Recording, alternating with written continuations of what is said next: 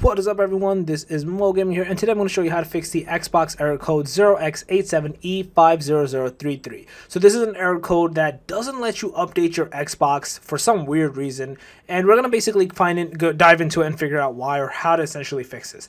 So the first thing is first, you may want to restart your Xbox, completely shut it down, turn it back on, and try updating your Xbox. So once you do that, you turn it back off, you're going to go into settings, and under account, we're basically going to find, so I believe system, and we're going to go over here and do the update. So we're going to click into it, and you're going to see if you see the update over here, you can manually kind of update it from here. You can turn these off and then try restarting your console again and basically do the update. But you can see like the latest console check over here. I had the latest one. I actually did it, and as you can see, it's successfully updated. It was fine. It'll tell you like what's new or not in the Xbox, like the update one, if you want to dive into it, right? Up to you.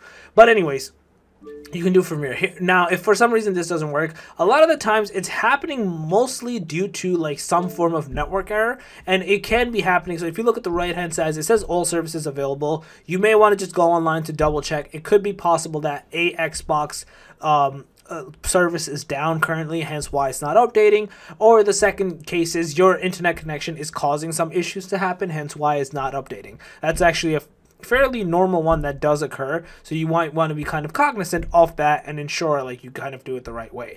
Now, what you want to do to essentially have this error fixed is you want to go into advanced settings, and you're going to see some stuff blurred, but in here we're going to explicitly go to the DNS settings. We're going to change it from automatic into manual, and the primary we're going to do 8.8.8.8 as you see I currently have.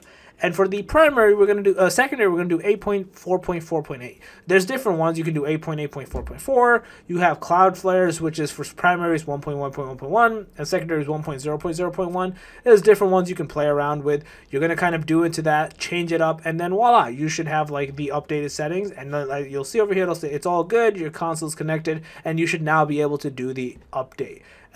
If all else fails, I leave a video below to go into the safe mode, and you can try to update your console via the safe mode. Basically, that's turning off your console completely. You press I believe the connect button and the power button. Like I said, I'll leave a video below, and you just get into safe mode, and you can update it directly from there. So trying those methods out, you should be kind of good to go, and you should be able to update, and you should not have this error persist any longer. So yeah, that's basically it. If you guys overall like this video, please smash that like button, helps a lot. If you guys are new to the channel, make sure to subscribe and click that notification bell. And I'm out.